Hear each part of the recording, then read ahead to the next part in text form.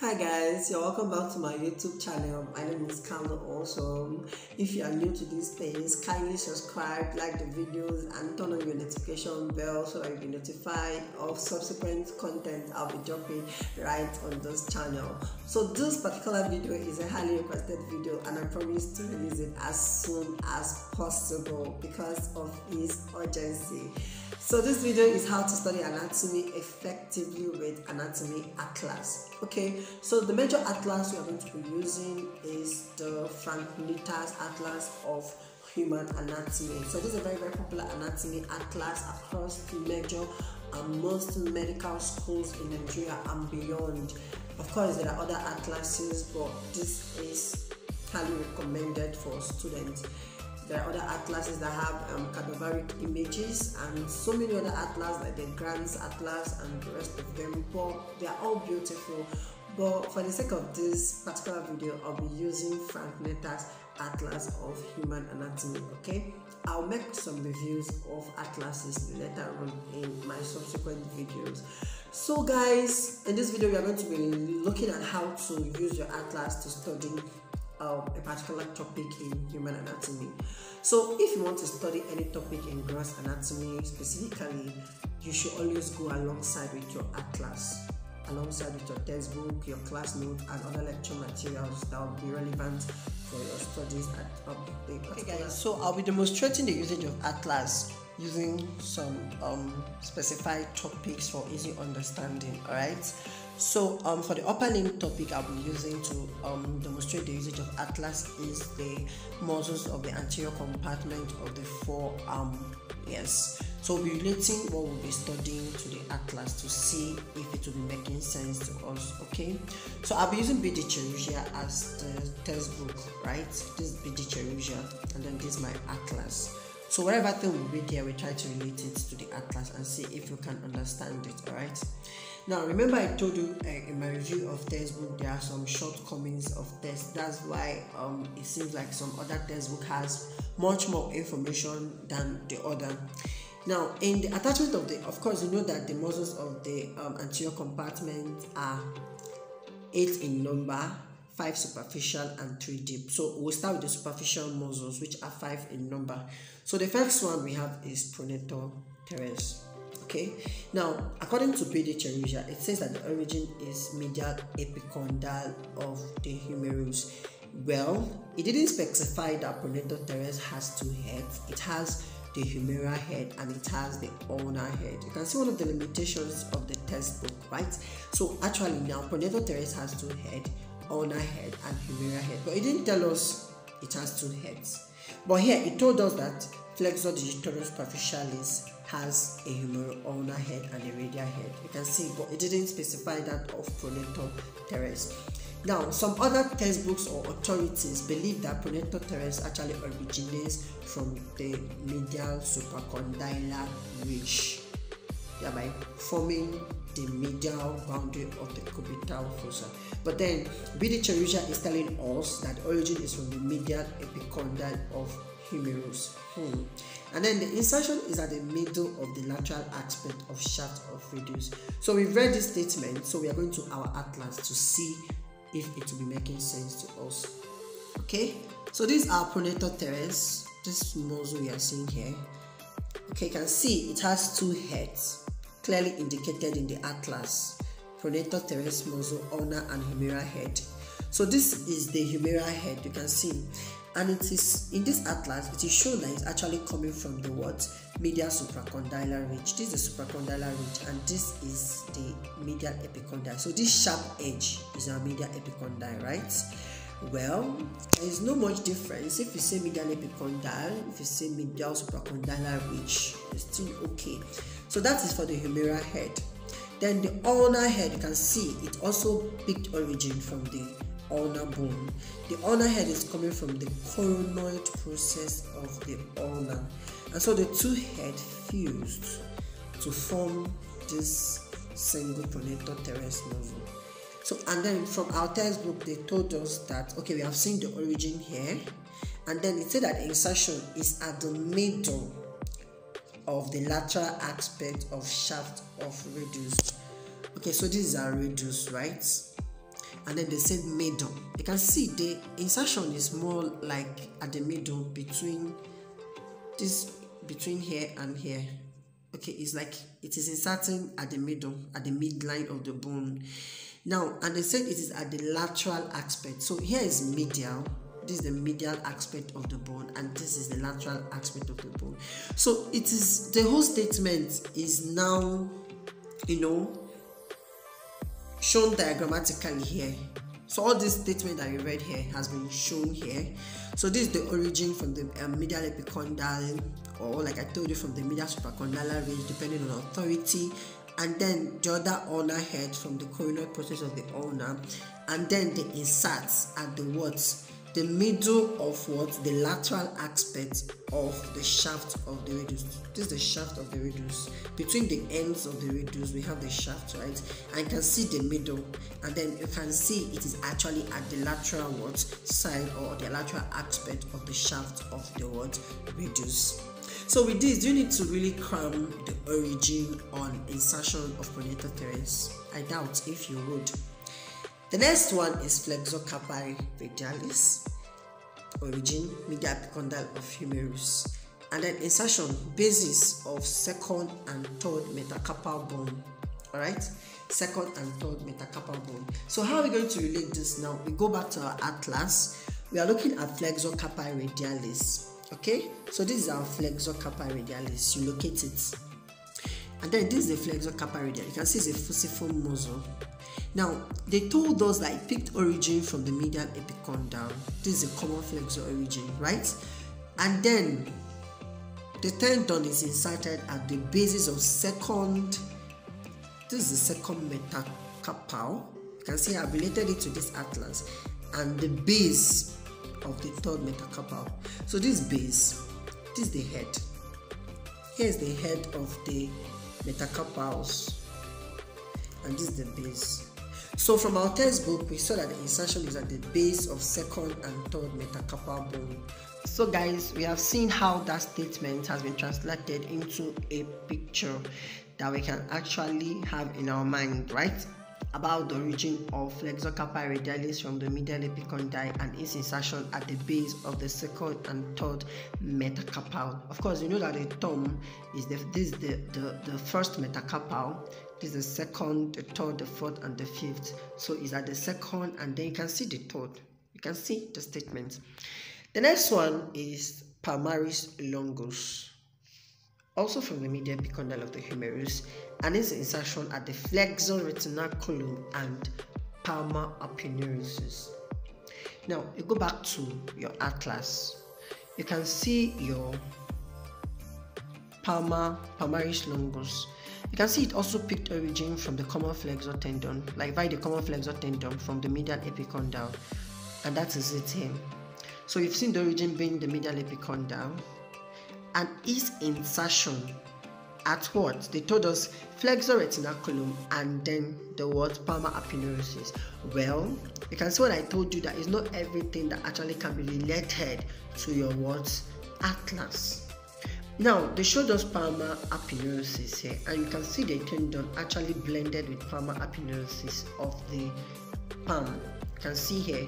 But then there is this ligament that transverses the carpal bone, converting it into a tunnel called carpal tunnel, and that ligament is called the flexor retinaculum, also known as the transverse carpal ligament. But it is not shown here. So, but then they told us that this palmaris longus also inserted there, but it isn't shown in the atlas. So what do you now do? You have to browse it, and you go to your Google and type insertion of palmaris longus on the flexor retinaculum. I'll browse it and I'll put the picture right in this video so that you understand what I'm saying. So that's why I told you it's not everything that actually can be related to your atlas. So you have to keep your internet handy when you are studying your human anatomy. So we move to the next one, flexor digitorum superficialis. Okay, that's the next muscle we are going to look at. So they told us that the origin of flexor digitorum superficialis is still at the medial epicondyle of the humerus. Now, mind you, that flexor digitorum superficialis has two heads, humeroulnar head and a radial head. Now, they told us that the humeral ulnar head originates from the what? Medial epicondyle of humerus, and then the medial border of coronoid process of ulna. And then the radial head is originating from the anterior oblique line of the shaft of radius. Calm down. Let us go to the atlas and see if this will make sense to us. Alright? So back to our atlas. This is our flexor digitorum superficialis muscle. So guys, back to what we were saying about the humeral ulnar head or flexor digitorum superficialis. You can see from the atlas, they told us that the humeral ulnar head originates from two places, but it's just one single head, just an extension.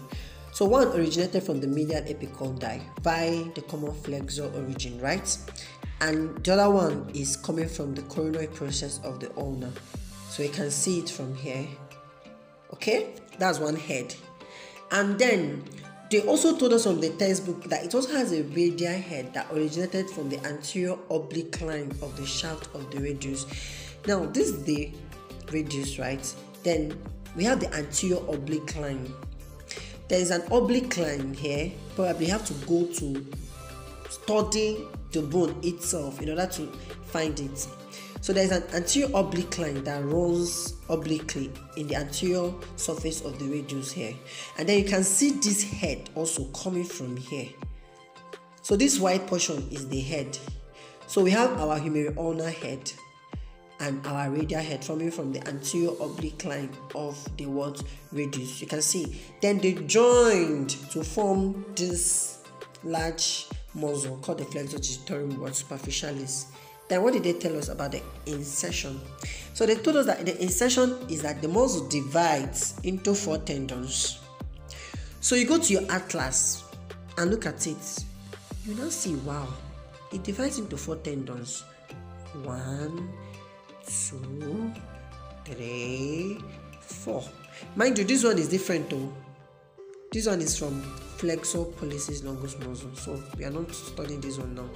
So we saw how this one divided into 4 tendons, and it was made in this statement, muscle divides into 4 tendons, and we have seen it in our atlas. Continuation, each tendon divides into 2 slips. Pause, calm down, go back to your atlas.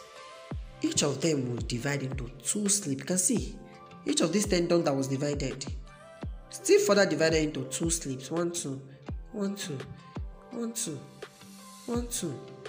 And then what did they say? And these 2 slips are inserted on the sides of the middle phalanx of the 2nd to the 5th digits. And those 2 slips that was divided are inserted on the sides of the middle phalanx of the 2nd to the 5th digits. You go back to your atlas. Now look at, these are the digits, right? So we have our carpal bones here. We have our metacarpals here, which are these longer bones. Then we have our phalanges, also called digits. So the phalanges is divided into, we have the proximal phalanx, the middle phalanx, and the distal phalanx. You can see the junctions here. And then they told us that these 2 slips are inserted specifically at the middle phalanx, the sides. Remember, there are 2, so they will be attaching at the sides, or you will say the lateral sides of the middle phalanx of the what? 2nd to the 5th digit of phalanges. So this is the 2nd, this is the 1st, the thumb is the 1st. So these are our 2nd, 3rd, 4th, and 5th digits. So you can look at it. We have related that statement now to our atlas. So these are, mind you, that there is another tendon that crosses this thing. No, this tendon is different, and it's the tendon of flexor digitorum profundus. You can see it's even made clearer here. Let me show you guys. This one now is the cut tendon of flexor digitorum superficialis. So in between those 2 slips, another tendon pierces it and cross, and that's flexor digitorum profundus, and that's not what we are talking about. So you just put eye on that particular one that you are studying. When you get flexor digitorum profundus, you will come back and relate it to it. But for now, we are specifically talking about our flexor digitorum superficialis, and that is here and here. You can see, so we've related it to this. So lastly, on how to use this atlas in relating to what you're going to study now, we have flexor carpi ulnaris. It's two heads, humeral head and ulnar head. So the humeral head is coming from the medial epicondyle of the humerus. Okay, that's for flexor carpi ulnaris. So we'll come back to our atlas. This is flexor carpi ulnaris muscle. You can see it's labeled flexor carpi ulnaris muscle, right? It has a common flexor origin from the medial epicondyle of the humerus. That's the humeral head. Then for the ulnar head, is also coming from the medial aspect of olecranon process. That means it also picked origin from the back of the humerus of the ulna rather. We have the olecranon process of the ulna. So something like this, the olecranon process of the ulna, but is not really demonstrated here. So you have to go and look for it online. Yes, but then our textbook told us that it also picked origin from the medial aspect of the olecranon process and the posterior border of the ulna. But in this atlas, it was only shown coming from the medial epicondyle via the common flexor tendon. Then the insertion said that it inserts at the pisiform bone. So you trace the insertion, go back to your atlas, go through it. You can see the pisiform bone. So it's inserted at the pisiform bone. So you can see this particular insertion here. They say that the insertion is prolonged to the hook of the hamate and the base of the fifth metacarpal bone. So apart from the pisiform bone, which we saw here, the insertion also extended to the hook of hamate. So this is our hamate here. You can see hook of hamate. So the insertion also extended to the hook of hamate and the base of the fifth metacarpal. So this is the fifth metacarpal. So we have related the statements here. So far so good. We have used the attachment of the superficial muscles of the forearm and used and related it to our atlas. So when you study, you do these relations and then it will help you to understand better, and you don't need to cram it. So when you understand it in the atlas, you can be able to form your mental picture in your head.